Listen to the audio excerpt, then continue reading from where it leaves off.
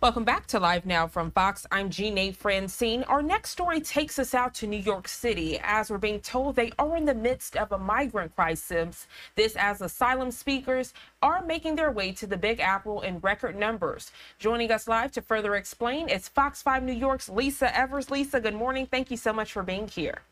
Good morning, Jeanne. How are you?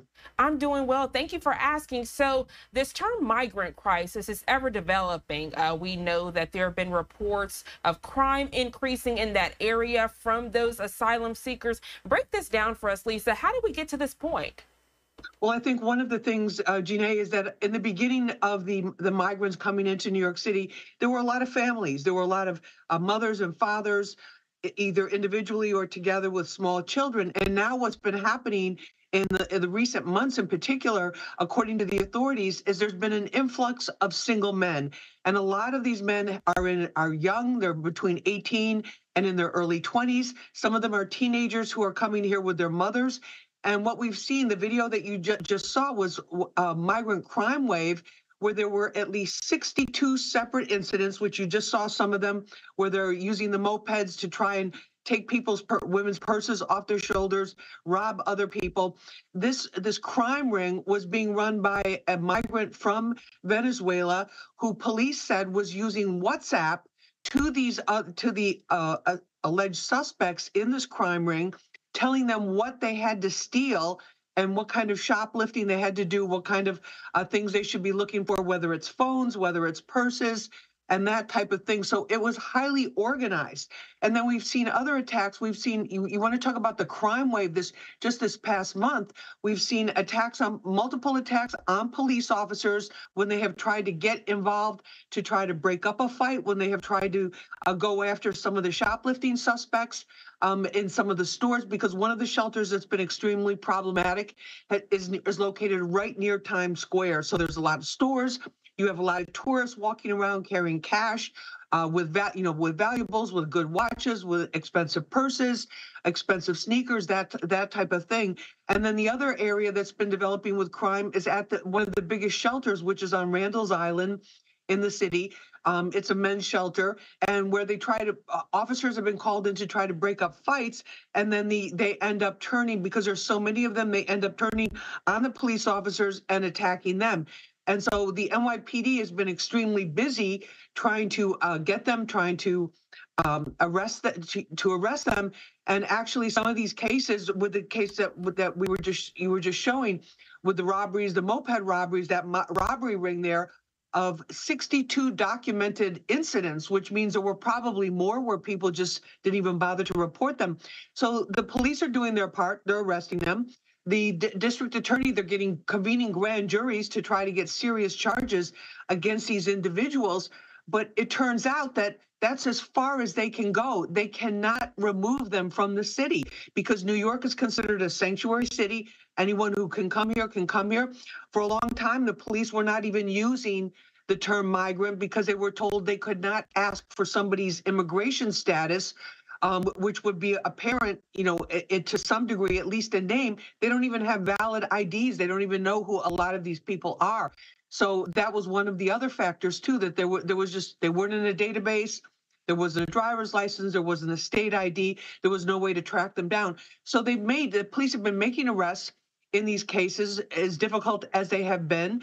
And one of the attacks on the police officer, it was a mother, it was her 15-year-old son who was doing the shoplifting in order to be part of this gang. So it's extremely organized. So police are doing it, but then it turns out that they cannot do what they would do in a lot of other cities, in most cities in America, which is, if you attack an undocumented individual who has no legal standing to be in the United States, they could call ICE, and they just basically hand the person over to ICE and then send them back to wherever they came from, whatever country they came from, and return them there. And then that's the responsibility of ICE.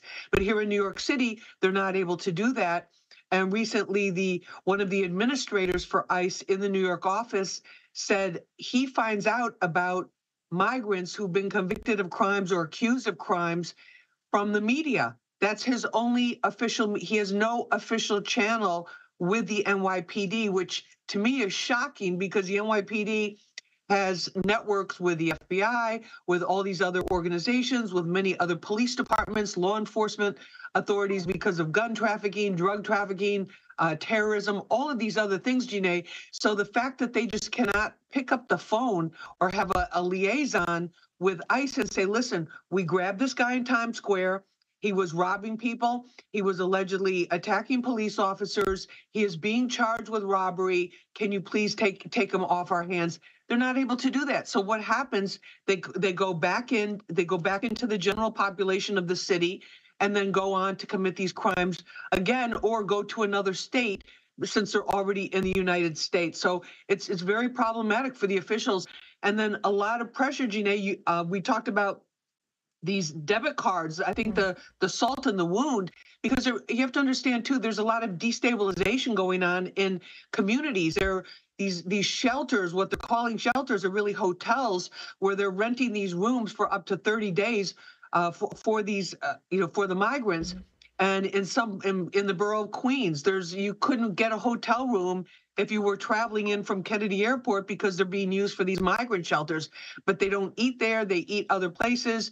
There's all sorts of ancillary type of disruptions to the daily life and business of New Yorkers that is really wearing on them. But when the mayor said he's doing a $53 million pilot program to give migrants $13 a day prepaid debit cards, that was really the final straw to people, because they were just like, why are they getting debit cards? We have New Yorkers going to food banks, to try to make their food supply last until the end of the month, and they can't get a debit card. They can't get assistance like that they can spend on basically whatever they want. They're saying, well, it's only going to go for food, baby items, that type of thing.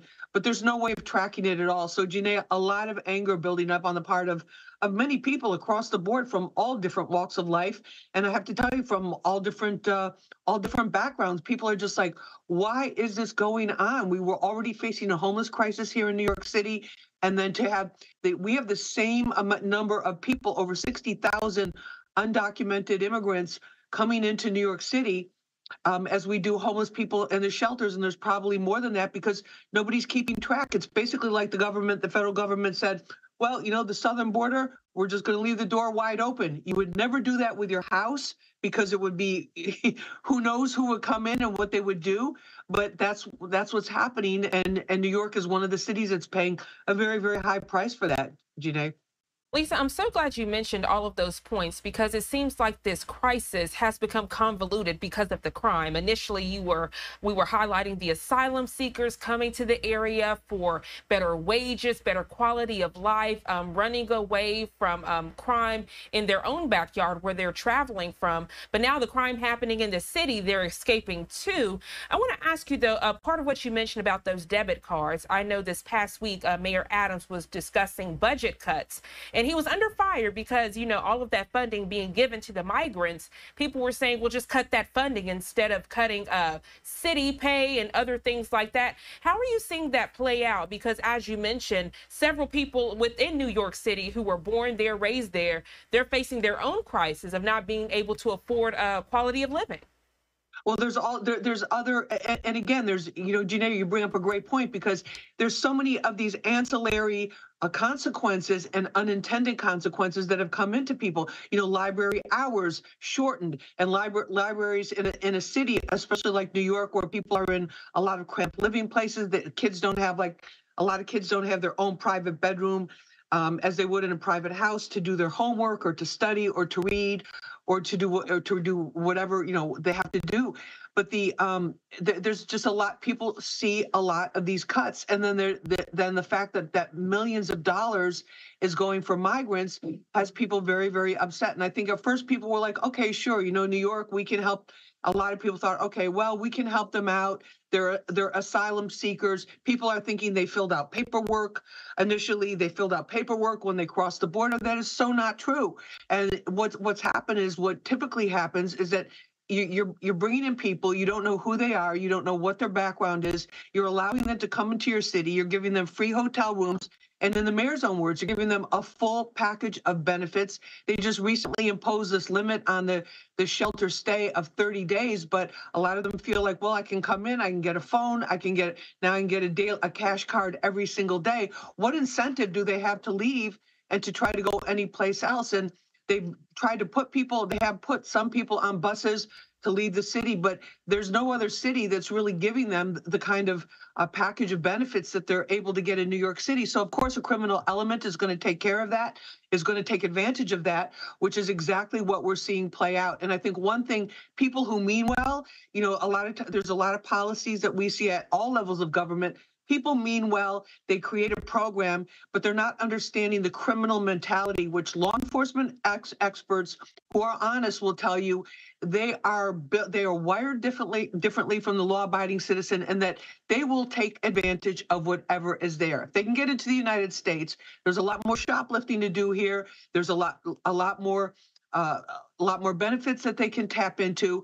And with every single benefit that they get, the average New Yorker who is struggling, whether to pay their bills, whether to put food on the table for their family, whether because they're on the subway and they have to watch themselves even more carefully because of this, it's just getting to people. And people, there's a lot of people that are fed up. There's a lot of people that continue to plan to move, actually have moved, are trying to move if they can.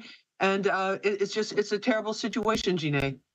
Lisa Evers with Fox 5 New York. We always appreciate your expertise and detailed reporting. Thank you so much for joining us this morning on Live Now from Fox to break down this migrant crisis in relation to asylum seekers. You enjoy the rest of your day, Lisa. Thank you.